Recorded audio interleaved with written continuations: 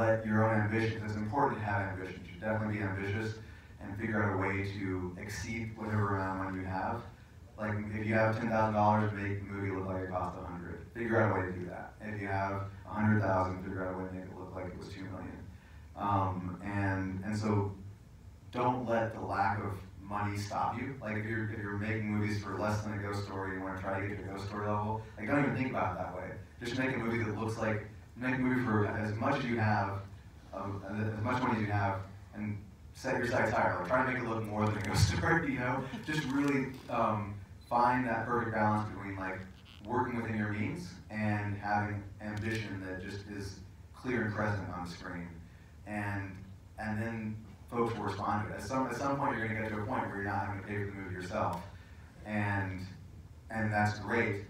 But until that, you know, person comes around that's going to give you some money to do it, you've got to just be ready to keep doing it yourself and keep, you know, putting whatever you've got on screen, more than money. Like put money on screen, put everything else up there too, because ultimately, you know, if I were to, as Toby said, if no one was, you know, helping us make movies, which thankfully they are, we would just keep making movies like Saint Nick and the Ghost Story because we love doing it.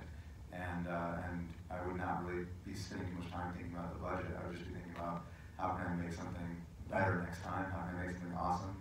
How can I keep growing as a filmmaker? So those are the important questions to ask, while also trying to, as always, raise money. We're always doing that ourselves too. I would add, I mean, it's obvious, I guess, short films are a great place to start. You know, we made Saint Nick, and then made Pioneer, and that everybody paid attention to Pioneer, and then that kind of got the ball rolling for the other movies. But I mean, even like Ari Aster made like a ton of short films. That's all he'd ever done. His first movie was Hereditary, and that wasn't a small budget. Hopefully that somewhat answered the question. Second row here. Hi, I just had a question. First of all, the music was great. I thought you picked some really, really good music. Thank you. To put there, made you know, move everything along. My question is just stuck in my head, maybe because I'm weird, but you did a wipe and a dissolve real close to each other, and I don't know why you did the dissolve. I was, you know, when she was telling him not to quit the job. Yeah. What was that about? It was kind of jarring to me. Did you guys all hear that? Okay, good. It's about the wipe and the dissolve, and he complimented the music in the film. Let's see, the wipe is in that montage, and I was just, you know, I just wanted to put it right. I like Star Wars wipes. The dissolve, that's important. So people have mentioned that to me before, is feeling like, what was the intention of that? And it's the first of like a motif, and it kind of comes into that thing I was talking about all of our wonderful actresses earlier, is that at some point in the movie, each one has a line of dialogue in a close-up, and then we dissolve the next scene. And it was, I love dissolves. I love, you know, because they are old-fashioned and they look really pretty, but when we did them in this movie, it was always with an intention so that you would notice them. And whether it was, you know, weird or not, I mean, I wanted it to be noticed. Like, it's like, at that point, you are expecting it to cut back to Casey. And I was like, the fact that we don't cut back to him, and we linger on Tika's face and dissolve to the next scene, makes it stick out and makes you think about it a little bit more, even if it's on a subconscious level. So that was the intention there. And we do that again with Sissy, we do it with Elizabeth Moss, we do it with Ari, who plays Casey's daughter. It was like one of those motifs to make those moments pop out a little bit more. I see guy in the white shirt straight there. I enjoyed the look. I enjoyed that it felt sometimes like a film that was plucked right out of that time. I was wondering if you could talk about like your process of planning on how to make that film achieve that look, achieve that.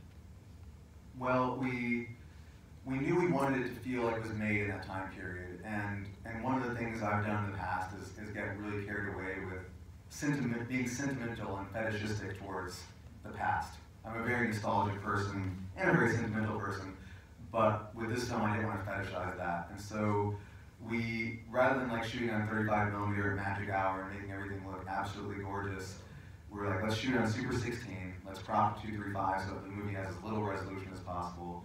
Let's, shoot it in the middle of the day in concrete, on concrete overpasses with the sun coming down straight overhead. And let's just try to like make the movie as it would have been made if we didn't have enough time or money in 1981. And out of that aesthetic came. And there's obviously other things about it, like zooms and this dissolves for that matter. But really, it was about that ethos on set, about making this in as old-fashioned a way as we possibly could. At the same time, we were always like trying to have fun with the camera and do lots of things that made us smile.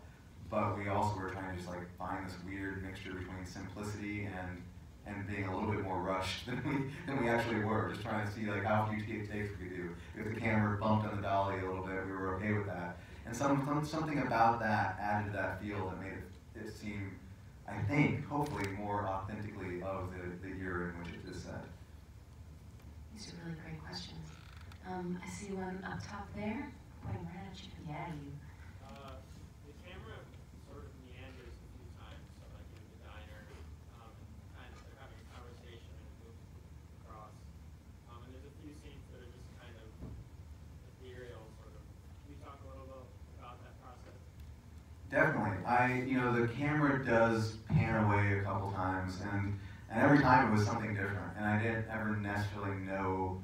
Like, for example, one of them was in the diner when Bob and Sissy are on their second date, and we had always talked about the two characters being teenagers. Like, Bob's character, Forrest Tucker, is an arrested adolescent. He went to prison when he was 13 and never really advanced past that point in his life in terms of maturity. And then Sissy, by virtue of being charmed by Bob, kind of like her inner 16-year-old comes out a little bit at a few points. And so we wanted that scene to sort of reflect that, and our assistant director, Dutch, cast a lot of teenagers out on dates that night. Like, every scene in the diner has a different tone to it, because all of the patrons, like the first scene, it's just a bunch of guys there at their lunch hour. Later on in the movie, it's a bunch of people, having, like, couples having dinner. But right there, it's a bunch of teenagers, and there's a lot of energy, and it's very vivacious and fun. And so Bob and Sissy are, in fact, just two more teenagers on the first date, amongst many others.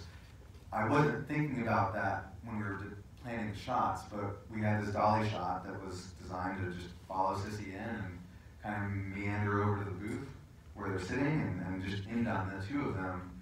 But as we were dollying, I just started noticing all of the background action and just felt like it'd be kind of nice to just look at that. Like, let's just drift away and look at that. And sometimes you make those decisions on set and don't really think that much more than that. You're like, oh, that looks pretty nice. Let's just move the camera and pan over and see all that. And in retrospect, there's significance to it because of, like I said, it's like we're leaving them behind to just let them be alone in that moment. Even though we got back to them a few shots later, it's still like they're just another couple amongst other couples. And then it also subtly is establishing the geography, because that's where John Hunt's going to be later on in the third diner scene.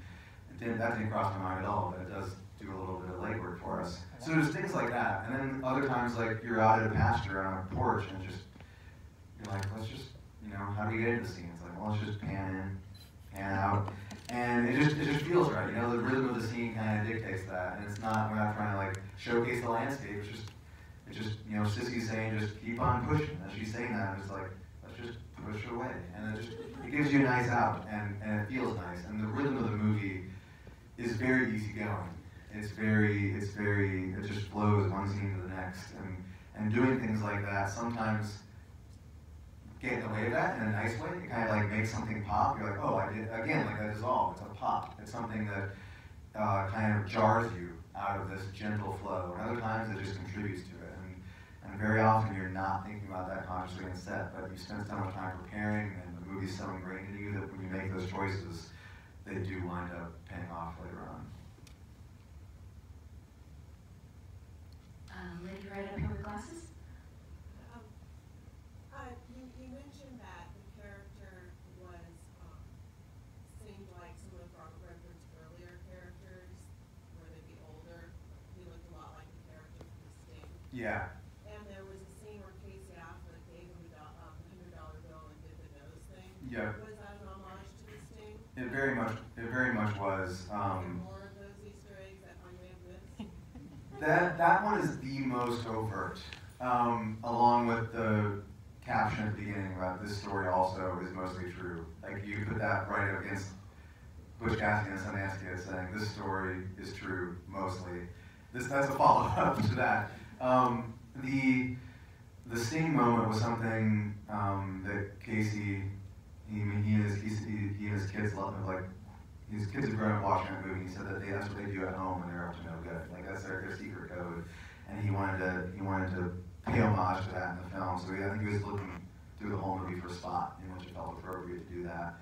And that was the one. And I completely missed it because I was watching Bob. But Bob said he was very moved by it. He wasn't expecting it. It was very touching to him. You've done a little bit of growing up too with Casey as an actor. Why do you continue working with each other? He was in Ink and Body Stains, and you put him in a sheet for all of a ghost story. When you find someone who speaks your language, whether they're in front of the camera or behind it, you like to keep working with them because it allows you to be more creative on set. You don't have to spend time convincing someone to trust you. They don't have to spend time like trying to explain the way they like to work. And so whenever I make any movie, I'm trying to bring as many members of that family along with me. And so Toby and I have been working for years. We've done 2 movies with Bob now, 3 movies with Casey, 2 movies with Bruni. I just keep trying to just bring these folks back together because they're all, I mean, we have a really strict rule, like working with good people who we like to be around and people who make work not feel like work. And it's really wonderful to have that relationship develop and mature over time because you just get to know each other better, you grow together, and you just keep trying to make better movies together. And it really is one of the the best things about the filmmaking process is just getting to just reunite with these people who you really care for and getting to spend a significant amount of time with them under an immense amount of pressure, but also just getting it makes making movies feel like hanging out. We've got time for a couple more. I see you right up there. You talked about the evolution of the film and script writing. I was wondering if there was any evolution or discovery in the post-production process, or would everything kind of just fall into place as you envisioned? That's a great question.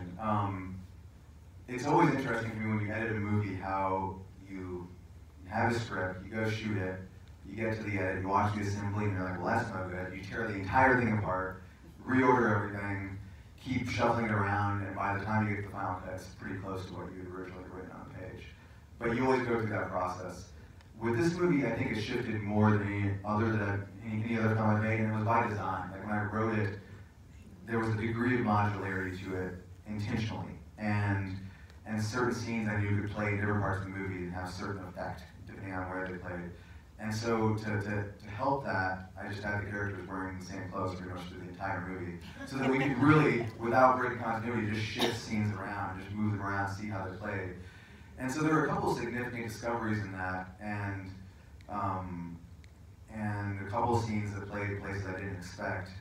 But by and large, it all did come back to the script. It's really funny. Like my editor Lisa, who worked on Pt2 Dragon with us as well, like she said, she has never spent as much time trying things out in this movie as she has in her entire career. Like she's got so many amazing movies. She's like, this one is like, where you really push it. You tried every possible permutation. And it's still just, and there was a lot of value in that. We made a lot of discoveries, had a lot of fun ideas, but ultimately, it's sort of reassuring to know that when you're writing a script, you spend a lot of time on it, and the choices you make in the screenplay are usually apparently pretty good because you ultimately go back to them. But that being said, we did have a lot of fun discovering things, and the film is full of things that we would have just, were just happy accidents that we discovered in the edit, and the pace and the rhythm and all of those things definitely come into play in the edit in a way that they never do in the script. And I love talking about editing. I could talk about this all the time. but it really, there's so many things that also were so thoroughly scripted, like so many transitions that are still there, and that's always so satisfying to see that when you've been editing it in your head as you're writing it, that it'll actually come to fruition on screen. That's a great question. Right here? Hi. So, going back to what you just said, you made the choice of keeping actors in the same wardrobe. Yeah. I know this is based on a true story. When I saw that, I was like, why is he still wearing the hat and the blue suit and the Why wouldn't he get arrested instantly? Yeah. And then when he got out of prison, he had a completely new, super polyester, brand new suit, and there was a wardrobe change there. So I'm wondering, since it is based in a true story, did he actually keep that hat and keep the same clothes? Because that seems like a giveaway. It does. It does seem like a dead giveaway. I admittedly love how goofy it is that they basically pull a Clark Kent Superman idea for their disguise. They just put fake mustaches on and that's it. They're like, no one's gonna catch us. I mean, that's part of the folklore, the mythological side of the movie, I suppose. But also, the real Forrest Tucker did like to dress in really fancy suits when he went on his crime sprees. I'm sure he had plenty.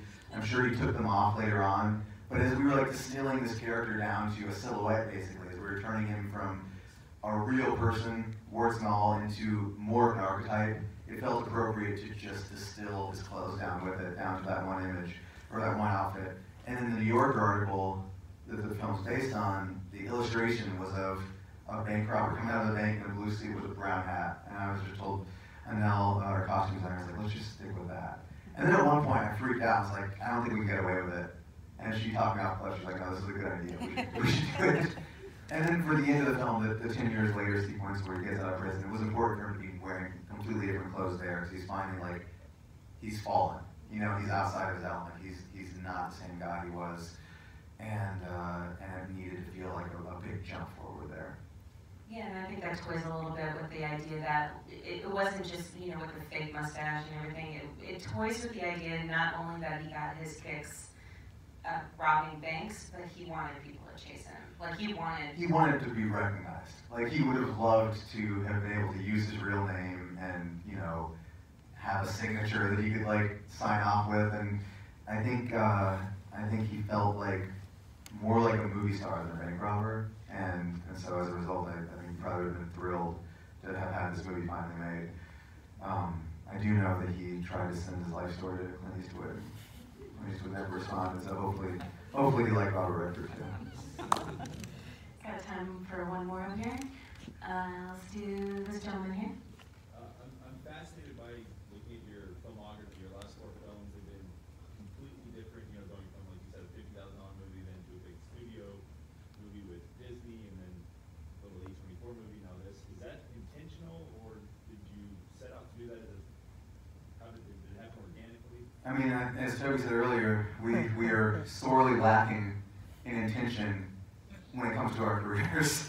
We definitely have intention when it comes to the movies themselves, and that intention usually comes down to, does this feel right to us? Is this a personal story that we feel like we could tell and that we could really invest a couple years in our lives in and feel good about it? And so that's always, it's sort of cliche to say that, that's always what we look for. Are these stories that we really care about? That's why we write all of our own material, because we really have to know that it's something that comes from us. And so as different and as disparate as all the films seem, they feel very, for lack of a better word, autobiographical. There's an element of autobiography to all of them, because we just care about them so much. And we really, they all do have a different feel, a different tone, a different, texture, but they all still feel like our movies. And we don't know how to quantify that quite yet, and probably never will, but we won't make a movie unless we feel like we can make it feel like one of our movies, whatever that feeling might be. And so there's never any choice. It's never saying, let's go do a big movie now, let's go do a small movie. They're all just movies to us, and we're lucky enough to get the chance to make them in all these different scales, but, again, we don't make them any differently. And on that note, what can we look forward to from you both next? Forrest was always thinking about his next gig. What's yours? We've got several scripts that are long in the works, and I think we're going to probably make 1 or 2 of them in the very near future. And I don't want to talk too much. I always get in trouble talking about it, because then it's then people so when are you going to make that one you talked about 5 years ago? It's that one never got finished, or never cracked script. But there's some stuff that's feeling pretty good. It apropos of what we just said, pretty personal. So I think we're gonna, hopefully we'll be back here in a year or so talking about this. Producer Toby Halbrooks, David Lowery, Coleman again. Thank you so much.